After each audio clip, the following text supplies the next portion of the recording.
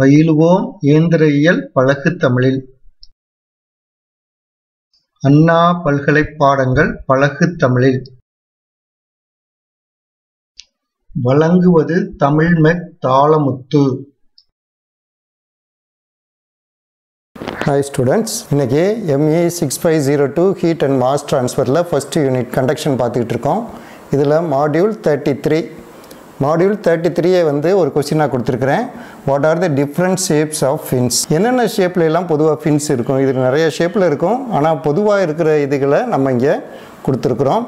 இதை வந்து ஒரு 6 மார்க் 8 மார்க் கொஸ்டினாகவும் அண்ணா யூனிவர்சிட்டியில் கேட்குறாங்க.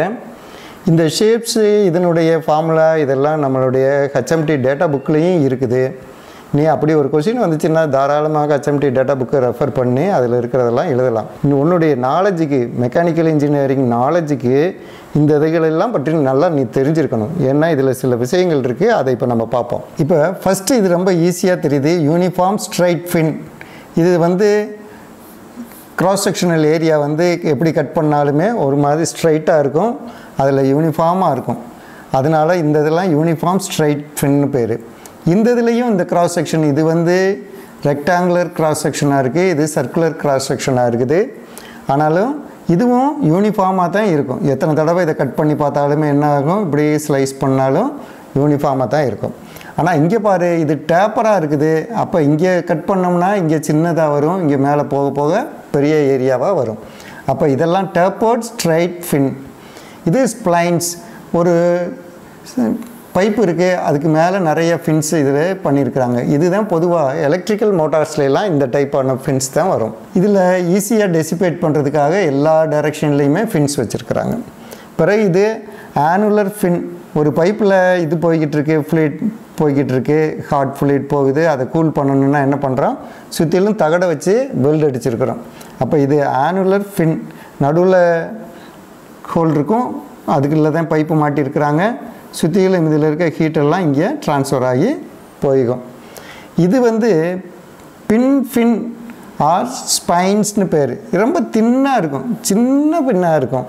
அதனால தான் இதை பின் ஃபின்னே சொல்கிறாங்க. இந்த பின் ஃபின்னில் இப்படி சிலிண்ட்ரிக்கலாக இருக்கலாம், கோனிக்கலாக இருக்கலாம், இல்லை இன்வெர்டட் கோனிக்கலாகவும் இருக்கலாம். இப்படி சின்ன சின்ன இதுகளை ப்ளேஸ் பண்ணி ஹீட்டை ட்ரான்ஸ்ஃபர் பண்ணுறாங்க. இந்த இதில் தான் நீ ப்ராக்டிக்கலில் கூட ஒரு எக்ஸசைஸ் பண்ண போகிற. ஃபின்னில் எவ்வளோ எஃபெக்டிவாக ஹீட் ட்ரான்ஸ்ஃபர் ஆகுதுங்கிறத பார்க்க போகிறீங்க. இப்போ இதெல்லாம் டிஃப்ரெண்ட் ஷேப்ஸ் ஆஃப் ஃபின்ஸ். இப்போ இந்த ஃபின்னால் என்ன ஆகும், இப்போ இங்கே இருக்கிற ஏரியாவில் ரொம்ப ஹாட் ஃப்ளூயிட் இருக்குதுன்னு வைக்க. அப்போ இந்த ஹாட் ஃப்ளூயிட்லேருந்து இந்த மெட்டல் போர்ஷனில் என்ன ஆகும், இதில் எல்லாம் கண்டக்ஷன் மெத்தடில் இங்கே ஹீட் வரும். ஓகே. அதே சமயத்தில் இதில் வர்ற ஹீட் எல்லாமே எங்கேருந்து போகும், இங்கே சர்ஃபேஸ் ஏரியா கூடி இருக்கிறதுனால இது வழியாக கன்வெக்ஷன் மெத்தடில் இங்கே மேலே இருக்க ஏரியா மூலமாக போகும். அதே சமயத்தில் இந்த எண்டு இதுலேயும் கன்வெக்ஷன் மெத்தடில் ஹீட்டு ட்ரான்ஸ்ஃபர் ஆகும். அதே மாதிரி இந்த எண்டு இருக்குது, அங்கே இருக்குது, கீழ்ப்பகுதியும் இருக்குது. இந்த கீழ்ப்பகுதியிலிருந்தும் ஹீட்டு ட்ரான்ஸ்ஃபர் ஆகி வெளியே போகும். இதில் ஏற்கனவே நமக்கு ஹீட் ட்ரான்ஸ்ஃபர் ஆகும், அதுவும் இருக்குது.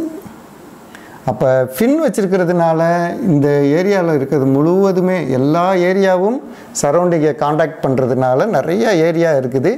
அந்த ஏரியா மூலமாக கன்வெக்ஷன் மெத்தடில் ஹீட் வந்து ட்ரான்ஸ்ஃபர் ஆகி வெளியே போகுது. அப்போ இந்த மெத்தட் இருக்கிறதுனால தான் இதைத்தான் அதனால தான் என்ன பண்ணுறாங்க, ரேடியேட்டர்ஸ்லாம் யூஸ் பண்ணுறாங்க. ரேடியேட்டர்ஸ்லாம் இந்த டைப்பான இது இருக்கணும். இந்த இது எலக்ட்ரிக்கல் மிஷின்ஸில் இதிலெல்லாம் யூஸ் பண்ணுறாங்க. இந்த டைப்பை வந்து நீ வந்து எல்லா விதமான டூ வீலர்லேயும் பார்க்கலாம். டூ வீலர் ஏர் கூல்டு இன்ஜின்லாம் அதனுடைய இன்ஜின் ஹெட்டு, இன்ஜின் சிலிண்டர் எல்லா இதுலேயும் இதே மாதிரி இருக்கும். இதே மாதிரி டேப்பர்ட் ஸ்ட்ரைட் ஃபின்ஸ் இருக்கும். இதில் there are 3 types of fins. One is infinitely long fin. லாங்காக இருக்கிற ஃபின். அந்த இதை வந்து ஒரு ஃபார்முலா கொடுத்துருக்குறாங்க. tan h ml is greater than 0.99, that is greater than 1 இருந்துச்சுன்னா அதெல்லாம் இன்ஃபினிட்லி லாங் ஃபின் நம்ம சொல்லலாம். அல்ல short fin, end is insulated. இதுக்கு வந்து ml is less than 2.99. அதாவது 3 விட இது குறையா இருந்துச்சுன்னா அதை வந்து என்ன சொல்லலாம், ஷார்ட் ஃபின்னு சொல்லலாம். இந்த இன்சுலேட்டட் இங்கே இருக்கிற இன்சுலேஷனை இந்த எண்டை வந்து இன்சுலேட் பண்ணிடுவாங்க. இதுக்குள்ள ஹீட் ட்ரான்ஸ்ஃபர் ஆகாது, ஜீரோவாக இருக்கும். இதில் வந்து கன்வெக்ஷன் வந்து ஜீரோவாக இருக்கும். அதை தான் இன்சுலேட்டட்னு சொல்கிறாங்க. Short fin end is not insulated. இது இன்சுலேட் பண்ணாமல் இதுலேயும் ஹீட் ட்ரான்ஸ்ஃபர் ஆச்சுன்னா அதுக்கு பேர் short fin end is not insulated.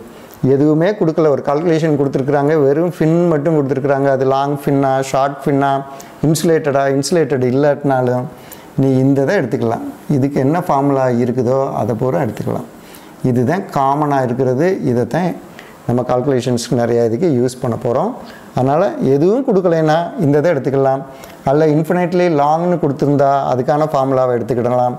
Short fin end is insulated அந்த இதுக்கான ஃபார்முலா எடுத்துக்கலாம். இதுக்கெல்லாம் தனித்தனி ஃபார்முலாவை நம்ம HMT டேட்டா புக்கில் இருக்குது. அந்த கால்குலேஷனுக்கு தகுந்தாப்பில் எடுத்துக்கலாம். இப்போ இந்த ஷேப்ஸில் இருந்து நம்ம என்ன தெரிஞ்சுக்கிறோம், heat transfer point of view, இது ஹீட் ட்ரான்ஸ்ஃபரை பொறுத்த அளவில் there is no great advantage in having a fin with ml is greater than 2.8 or 3. இப்போ ஃபின்னு வந்து நல்லா ஹீட்டை கடத்துதுங்கிறதுக்காக இந்த ஃபின்னை ரொம்ப நீளமாக நம்ம கொண்டு போய்கிட்டே இருந்தோன்னு வையேன், ஒரு பிரயோஜனம் இல்லை. அது கடைசியில் வந்து இங்கேருந்து இதில் கண்டக்ஷன் மெத்தடில் இங்கே ஹீட் போகிறதுக்கே ரொம்ப நேரம் ஆயிரும், வேஸ்ட்டாக போகும். இவ்வளோ மெட்டீரியல் வந்து வேஸ்ட் ஆயிரும். அதனால் M/L இந்த ப்ராடக்ட் வந்து 3க்கு மேலே போச்சுன்னா there is no use. அதனால் எப்பயுமே நம்மளுடைய யூஸ் வந்து எப்படி இருக்கணும், ml is less than 2.8 லெவலுக்குள்ளேயே நம்ம யூஸ் பண்ணணும். இந்த எம்ங்கிறதுக்கு வேல்யூ தெரியும் இல்லையா, what is எம்னு, HP divided by KA. எல்ங்கிறது length of the fin. அப்போ இந்த ப்ராடக்ட் ரெண்டும் எப்பயும் லெஸ் தேன் 3க்குள்ளேயே இருந்துச்சுன்னா அது வந்து பர்பஸ்ஃபுல்லாக எஃபெக்டிவாக இருக்குது. ஷார்ட் ஃபின் எண்டு இங்கே இருக்குது. Greater advantage there is no greater. Larger ratio of P by cross sectional area is preferred, that is thin type. இதை வந்து கனமான டைப்பாக இருக்கிறத விட தின்னாக இருந்துச்சுன்னா தான் ப்ரிஃபரபிள். அப்போ தான் அதிக ஹீட் ட்ரான்ஸ்ஃபர் பண்ணும், அதிகமாக நமக்கு வந்து எக்கனாமியும் இருக்கும், மெட்டல் எக்கனாமியும் அதில் தான் இருக்கும். தின் fins closely placed is recommended. தின்னாக இருக்கணும் ஃபின்ஸ்லாம், அது பக்கத்தில் க்ளோஸாகவும் நம்ம அமைச்சிருக்கணும். ரொம்ப லாங் டிஸ்டன்ஸில் அமைச்சோம்னாலும் ரொம்ப எஃபெக்டிவாக இருக்காது. Fin should be at the lower H side. எப்பயுமே ரேடியேட்டர்ஸ் இதுகளெல்லாம் எங்கே இருக்கும், இந்த பைப்புடைய வெளியே தான் அதனுடைய ஃபின்ஸ்லாம் இருக்கும். அதுதான் இங்கே சொல்லியிருக்கு. Fin should be at the lower H side.